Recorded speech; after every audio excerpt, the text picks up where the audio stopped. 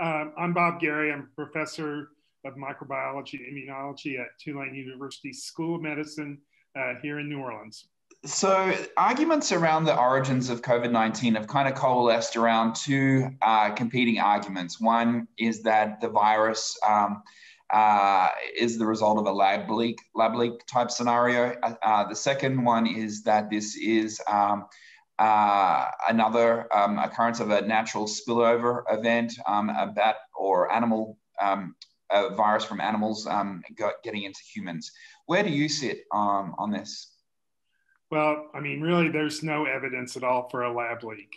I mean, you have to really, go out of your way to, consider the fact that maybe they had a virus at the Wuhan Institute of Virology that was, similar to SARS-CoV-2. I mean, and very similar, like 99%, probably even closer than that. And that for some reason, they're just not telling us about it and that they were working on it undercover, maybe with the military. I mean, you have to put together a pretty large conspiracy theory involving some of the best scientists in the world. On the other side, the natural spillover, which is, basically the way we've gotten, all the major pandemics in the past, we have a lot of evidence for that. I mean, people on the lab leak side will say, well, there's nothing dispositive. There's no definitive evidence because we haven't found that one animal that, had that 99.9% virus and no direct transmission chains, but we have everything else. I mean, all the bits and pieces of SARS-CoV-2 are out there in natural viruses, including this new bat virus that was just sequenced and reported in a preprint from Laos, and a very similar virus to SARS-CoV-2. In fact, it's receptor binding domain, that part of the spike protein that binds to the ACE2 receptor, is very similar to that of SARS-CoV-2. There's no way that somebody at the Wuhan Institute of Virology or any other lab anywhere in the world pieced that virus together and then just by chance came up with this receptor binding domain that we found just recently, or the virologists found just recently in this bat virus from Southeast Asia. My understanding is that one of them had only 1 or 2 amino acid changes difference. It's very remarkable in the receptor binding domain. In fact, I was looking at it just this afternoon at the spike protein in the S2 subunit, which is the part that does bind to the receptor. There are only about 12 amino acid changes, in the whole of that S1 subunit. So that's a remarkably similar spike. I mean, it basically is a spike. I believe that it probably could spread easily from a lot of different animals to other animals, just like we've seen with SARS-CoV-2. So in other words, if that virus wasn't even related to COVID-19, the virus that causes it, that one has the potential to be potentially, quite destructive. It does. I mean, I think it clearly shows the potential for spreading easily from animal to animal. And that's exactly what we would expect of a pandemic virus. And it's in a bat, in Laos, I mean, it's very close to SARS-CoV-2 overall. Maybe not quite as close as RATG13, but very similar at both the nucleotide and amino acid level. So if we think about the receptor binding domain, and that is what obviously is important for the tropism of the virus and what species it may infect, would it be a helpful analogy to think of it as a lock and key type situation where the key is on the receptor binding domain and it fits quite perfectly the lock on the ACE2 receptor? Yes, absolutely. Something like that. These protein-protein interactions are complicated, very specific, and a change here or there can actually increase or decrease the binding efficiency quite a bit. We've seen that with some of the variants of concern. But this receptor binding domain, only 2 amino acids different from SARS-CoV-2 across a pretty broad stretch and an important stretch of the spike protein. That virus is poised and ready to infect a lot of different species, just as we've seen with SARS-CoV-2. I mean, obviously that these researchers at the Pasteur Institute working with their colleagues in Laos, they went to 4 sites, and we know in Laos, in northern Laos, but we know that these bats, these multiple species of bats inhabit a really large area. So are we only just scratching the surface in terms of sampling wildlife? Absolutely. And, I mean, I think one of the things that's significant about this new virus that was just described is that it's closer in this RBD than RETG13. So the WIV didn't have the closest virus, at least in the receptor binding domain. If you're, supposing that they were engineering or, combining things together to make a new virus, they didn't have the virus that's the closest one. It was out there in nature, and the scientists from Institute Pasteur and their colleagues in Laos just found it. So that's pretty good evidence, in my opinion, against the lab leak and against any kind of bioengineering or passage in cell culture or passage in animals. That just didn't happen. You don't have to invoke that anymore because you've got this virus with this very similar receptor binding domain now. Do you think that there is some possibility that virus or similar viruses that were found in Laos had actually spilled across into the human population, but fortunately didn't actually progress into causing an outbreak? Most definitely, that can happen. I mean, we know from a new paper from the EcoHealth Alliance group and some mathematical calculations that they did that these spillovers are happening quite frequently. And the issue is that, a spillover has to have quite a few things happen, to make it turn into a pandemic. And it has to be, first of all, a very unusual virus, one that has this pantropic or, general type of capability to be able to spill over from one species to another. But it's got to get through a lot of other barriers too. It has to go into the right population. I mean, say it goes into a very rural area where there aren't a lot of people. I mean, it's very likely to burn out and not, spread any further than that. And then, just getting into a person and actually causing a disease, that's a pretty big barrier. I mean, the viruses are clearly, endemic in bats. There are quite a few of them we know. They're pretty well adapted to bats. And so, it's not just the spike protein. It has to be some of the other proteins too that can do this kind of generalist thing and work in a bunch of different species. And so, we know other viruses that can spill over and cause epidemics or pandemics. Viruses like Ebola virus, it has that same capability. It can infect a bunch of different species. It has the ability to bind to, receptors, more or less efficiently for a human or a gorilla or a bat, all about the same. And that's what it's going to take. But it is a pretty specific set of circumstances. So, viruses no doubt spill over all the time. Coronaviruses, paramyxoviruses, filoviruses, arenaviruses, these things are infecting people all the time. And we're just fortunate that, those right set of circumstances don't develop, that, they spread, they become epidemics or pandemics. Now, what we can do, we just don't have to sit on our hands. I mean, we can figure out what viruses are out there, what have potential to become pandemic viruses, find out what is out there, develop countermeasures, or at least develop ways to develop countermeasures quickly and efficiently. We need vaccines, we need diagnostics, we need therapeutics, things like monoclonal antibodies. All this technology is, at our fingertips. We just need to know how and where to apply it. And by doing field work like was done in this paper on the Laotian bat viruses, we'll make ourselves safer. Rather than sort of just waiting passively and waiting for that next spillover that actually does take off to occur. Do you think we also need some better qualitative data to understand what are the human behaviors that increase the risk of these zoonotic events? I mean, that certainly can't hurt. And one of the things we could do are serological studies. And we need to do those in all places in the world where spillovers can occur. And that's basically everywhere. But we know there are hotspots like Southeast Asia, like in Africa, I mean, like in the Western United States even. I mean, we know that there have been multiple spillovers of different pathogens even there. So we need to get a handle on those. We need to figure out what pathogens are out there. We need to figure out through serological assays how many times they're spilling over to humans. If you can get a handle on that, you can probably figure, okay, that one is really poised for spillover. And if we look at the viruses and say, those are, that's a potentially a dangerous virus. We need to deal with that, or we might be dealing with it in the future. And those are the kind of things that we need to approach.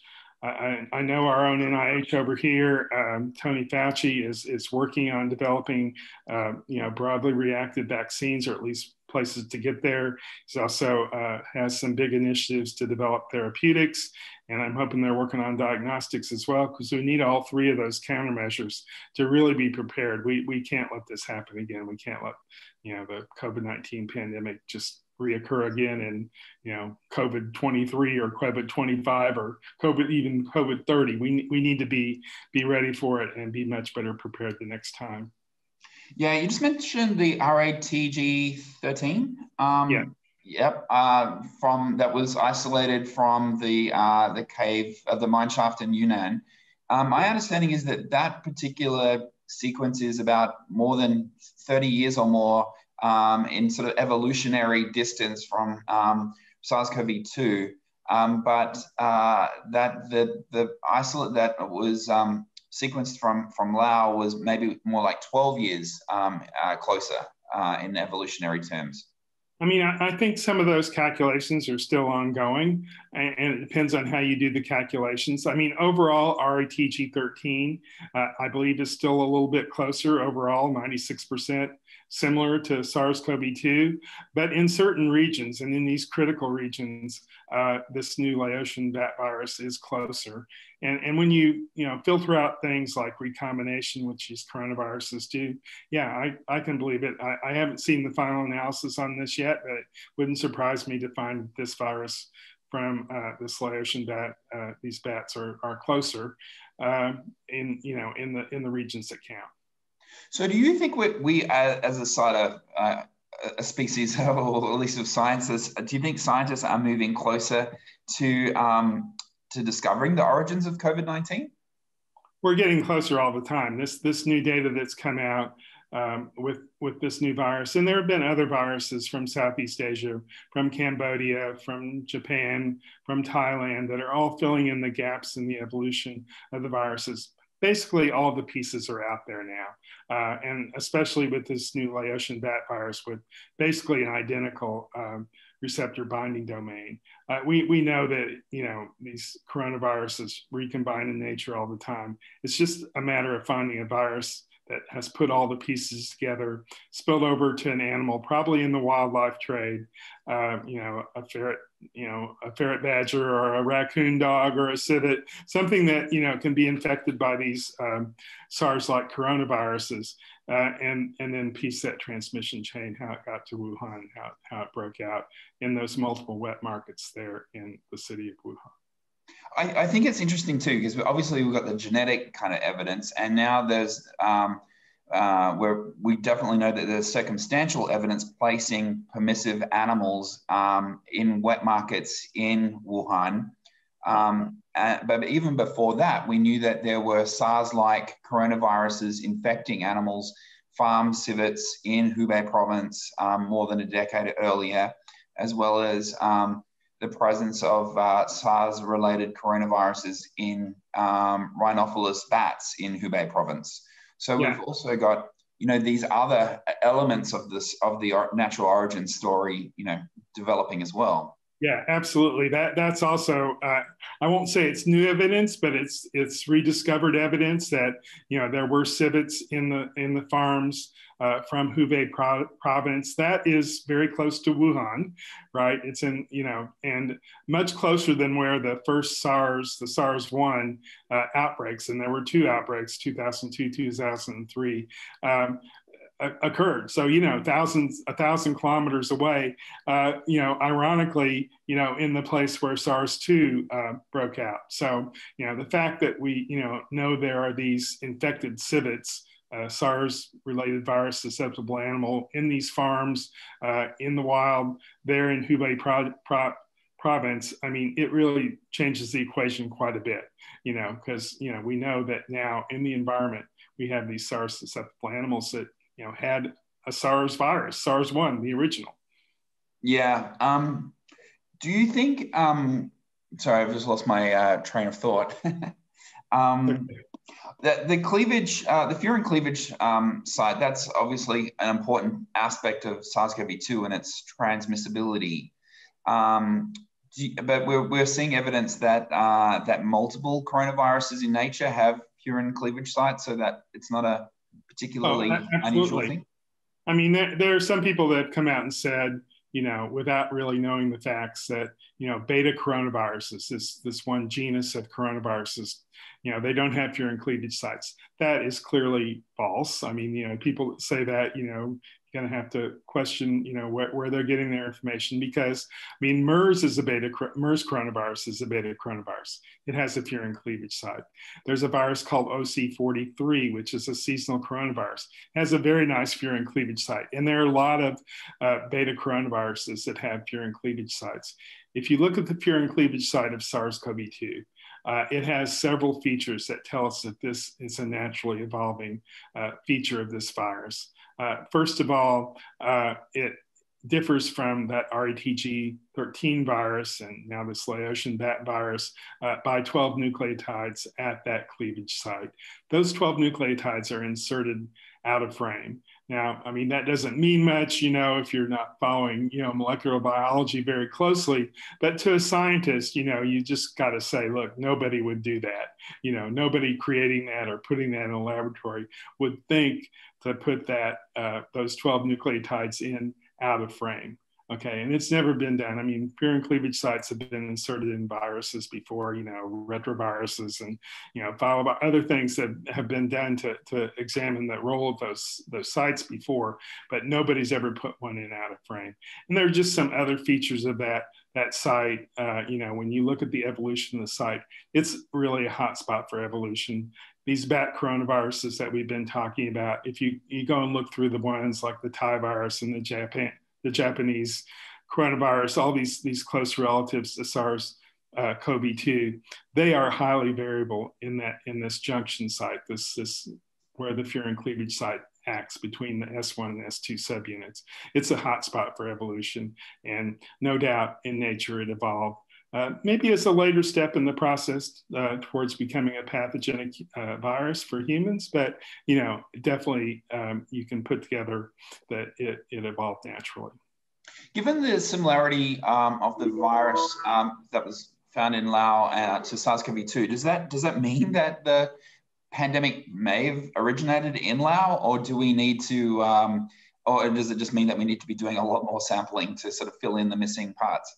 I think that's probably too big a leap. I mean, it's close. It's not, these bats have pretty broad host ranges. They'll fly all over Southeast Asia. They don't recognize a country barrier or anything like that. But, the point is, we need to learn more about these viruses and the bat species that harbor them. And, going outside of China, sure, that's an important thing to do.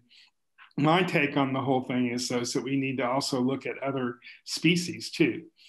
I mean, the Wuhan Institute of Virology was primarily looking at bats, but we know even this new Laotian virus is not close enough to have been, jumped over and caused this pandemic. It probably had to go through another species of animals, and so what we need to be doing is looking at other species of animals. I'm talking about animals like raccoon dogs and ferret badgers and civets and other animals that we know. A lot of animals are susceptible to these SARS-related viruses. And then, find that close one, find the one that's 99.9 similar. And then, I'm going to bet that that's going to have been in the wildlife chain somehow or other. And that's how it got to the city of Wuhan. Yeah. Last question. Do you think that there are two lineages at the start, and that there may have been multiple spillovers that occurred to? Yeah, I mean, that's been discussed. There's a new excellent post in the website called virological.org, where they address that possibility. It certainly would explain a lot of things. I mean, we know about the famous lineages now, the lineage A and the lineage B. We know, the B117, the so-called UK variant, and the B1617.2, the Delta variant. Those are B lineage viruses, but there's also A lineage viruses. And what we know is that split took place very early in Wuhan. Now the question is, did that split take place in animals, or did that split take place in humans? We don't really have the answer to that. Some people have looked at the genomes and said, okay, well, there's this virus that has some of the changes in A and some of the changes in B, the so-called intermediates. And what this post in virology did was looked at those so-called intermediate viruses and say, they probably don't exist. They're probably sequencing errors or bioinformatic errors of some kind, and that actually those lineage A and lineage B viruses are distinct. Now, there are two possibilities for that. Either the split occurred in an animal or animals, and that probably occurred during the wildlife trade. That accounts for a lot of different things. Or the split occurred, early on in Wuhan in humans. If it had occurred in humans, then it raises the puzzling question, why aren't we seeing real intermediates? There was no reason to think that those intermediates would be any less infectious or any less likely to be passed from person to person. How is it that we just haven't found any of those true intermediates yet? And that is the puzzling, perplexing thing. It's a very important question. I mean, I think you can see other scientists that have weighed in on that. And, it definitely raises the possibility that there were more than one spillover. And if there were more than one spillover from animals, that all but eliminates the lab leak hypotheses. Right. And so which of the two lineages are still circulating? Both of them? They're both circulating, absolutely. Lineage B took off faster and spread more extensively around the world, but we're still seeing A lineage viruses. We saw them earlier in Wuhan. One of them came over to Washington State early on and then died out. Some of those A lineage viruses are circulating in Africa and other places around the world. So the split definitely occurred early. I mean, did it occur in animals? Did it occur in people? I mean, we probably never answer that question definitively, but it's very important to sort of think about it and try to figure out what was going on there. And more importantly, well, just as importantly, did it occur in Wuhan? Is that the only place where we've seen this evidence of two lineages? There's no evidence anywhere else in the world that there was early circulation of the virus, at least evidence that most people believe, right? I mean, there's talk about, there was circulation in Italy, or maybe there was circulation someplace else. I mean, that's pretty tenuous, at least in my opinion. I mean, for what we can pretty much be assured of is that most of the early cases, all of them, happened there in Wuhan, and we haven't picked them all up. It'd be nice if we had more information about some of those early cases, sequences if they exist, at least clinical epidemiological data. That would be very useful, and hopefully in the next phases of the investigation, China will kind of relent and turn over some of that information so we can learn more about what happened early on there in Wuhan.